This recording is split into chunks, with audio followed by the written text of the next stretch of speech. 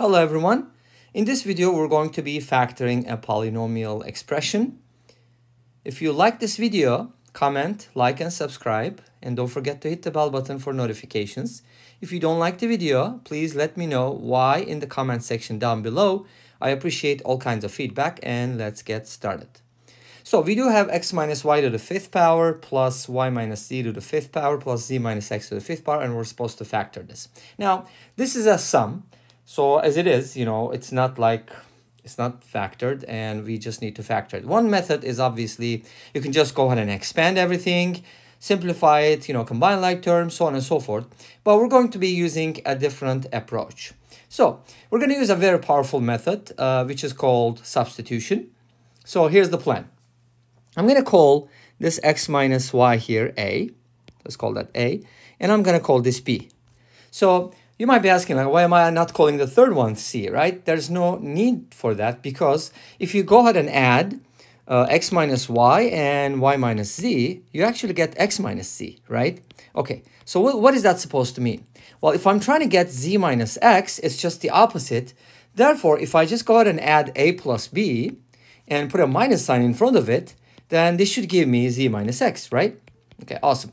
So basically, what I did here was express everything in terms of a and b. Those are my new variables. And of course, I'm going to go back and back substitute at the end, but let's go ahead and proceed with this information now. So this gives me a nicer expression. I get a to the fifth power plus b to the fifth power. Now plus minus, so since you're going to be raising a -1 to the fifth power, that's just going to bring a negative here. So I can just go ahead and write it like this.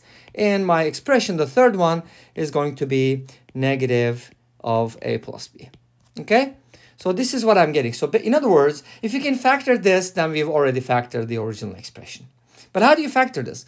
Well, first of all, if you think about it, a plus b quantity to the fifth power can be expanded using the binomial theorem. So let's go ahead and do that. A to the fifth plus b to the fifth minus. Now, I should be getting, from Pascal's triangle, the coefficients are 1, 5, 10, 10, 5, 1, right? 1, 5, 10, 10, 5, 1. You know that this is the fifth row of the Pascal's triangle. So I should be getting something like a to the fifth plus 5 a to the fourth b plus 10 a cubed b squared plus 10 a squared b cubed. You see the symmetry here? Plus 5 a b to the fourth. And then finally we'll get b to the fifth. Awesome. Now, this is a very long expression, obviously, which has, 6 terms, but it's going to simplify. Now, especially when you subtract this type of thing from a to the fifth plus b to the fifth, you're going to get something nice. That's the whole purpose. So let's go ahead and proceed with that. When we expand it, obviously, you're going to notice that a to the fifth and a to the fifth cancels out, and b to the fifth and b to the fifth cancels out, because they're going to be negated. So everything is going to be has a negative sign. So I might as well just keep that negative sign on the outside, just not bother that. So the rest of the expression. Now, what I'd like to do here is I want to bring these two together because they're kind of like, symmetrical somewhat. So what I'd like to do is let me rewrite it first, and then I'll do that in the next step. 5ab to the fourth plus, then, of course, naturally, these two are going to stay together, right? And because of the coefficients and the powers, there's a reason why we do that. Now, what I'm going to do is I'd like to factor this kind of like grouping way. These two have a common factor of, maybe I can just use brackets here, make it a little, a little better looking. So what I can do is I can take out a 5ab here. Then I should be getting a cubed plus b cubed. And then plus, for this one, the common factor is going to be 10a squared b squared. And then I should be getting a plus b. Okay, cool. Now, this expression needs to be factored, and then we're going to go back and back substitute. Okay. How am I going to factor this? Well, notice that a cubed plus b cubed is factorable, and it actually contains the a plus b. So, and there's a moreover. Okay, let's take one thing at a time. So let's go ahead and do this first. I'd like to break this down into a plus b, and then a squared minus ab plus b squared, and then plus 10a squared b squared multiplied by a plus b. Okay.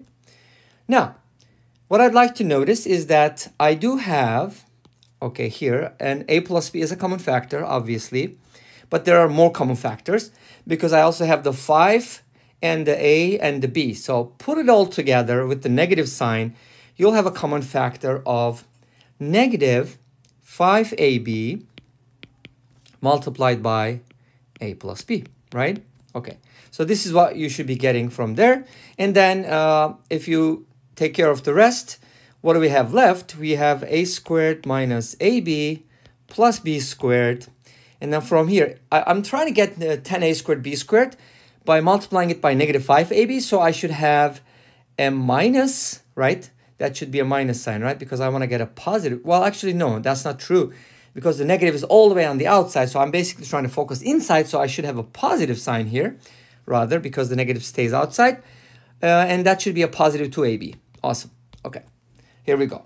Now, I think this is it, right? We took out the 5ab, a plus b. So this should be good. And then plus 2ab, when I distribute that, it should give me that. Of course, like I said earlier, if you want, you can put the negative sign all the way outside like this, but that's not necessary.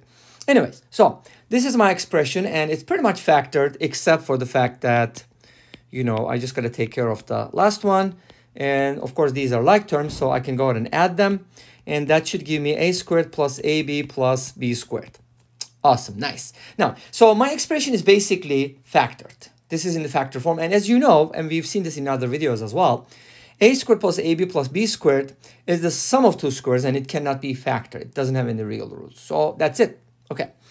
Everything here is good. So let's go ahead and back substitute. So what did we call a and what did we call b, right? Well, if you remember, our initial substitution was a is equal to x minus y and b is equal to y minus z. So what I'd like to do is I'd like to go ahead and back substitute everything and then get my final answer. So negative 5ab. ab would be x minus y times y minus z. And then I do have a plus b. Remember that a plus b is not our original expression. It was the opposite of that, but that's okay. A plus b is just going to be x minus z. So this is going to look like x minus z. With the minus sign, you can always turn it into a y minus z, of course. I mean, z minus x. Okay. What about this one? This one needs some work to do. So let's go ahead and do that here. A squared is going to be x minus y squared plus ab is x minus y times y minus z. And then b squared is just going to be y minus z quantity squared. All right, cool. Now what I can do is I can go ahead and multiply the negative 1 by x minus z so that it looks more like our original expression, which is x minus y. Okay, I messed up here. X minus y, y minus z, and z minus x. Remember, in our original expression, these were the terms in the sum, right? To the fifth powers, of course. Now, what am I going to do here? Well, I should be getting from here, I should be getting something like x squared minus 2xy plus y squared. Then if I distribute this, I'll get xy minus xz minus y squared plus yz. And then I should be getting plus y squared minus 2yz plus z squared. So that should be the whole thing. Now, let's see if we can simplify this. Well, y squared minus y squared, that's definitely going to cancel out. So I'll end up with x squared, y squared, and z squared. So I'm going to be having one of each squares. Let's go ahead and rewrite it. So this is my three factors. And then I have x squared. And then we said that we have a y squared, right? And then plus z squared. And let's see what else we can combine together. Well, it looks like we have a negative 2xy plus xy, which is going to make negative xy. So I've taken care of these. I've taken care of these. Let's go ahead and keep track of that so we don't lose anything. And then we have the negative xz, right? So that's just going to come by itself. And then we have yz minus 2yz, which gives us a negative yz. So now the picture is complete. Okay, awesome. So our original expression, once again, was x minus y to the fifth power plus y minus z to the fifth power plus z minus x to the fifth power.